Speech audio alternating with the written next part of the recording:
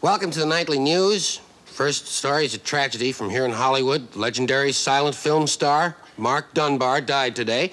He had no last words. However, he did make several gestures. The Nobel Prize in Mathematics has been awarded to a California professor who has discovered a new number. The number is Bleen, which he claims belongs between 6 and 7. The San Diego freeway was the scene of a freak accident today as 6 freaks in a camper crashed into 3 freaks in a van.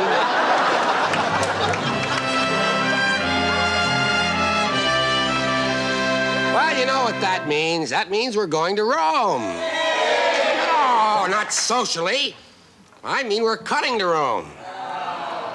Okay, Rome, cut.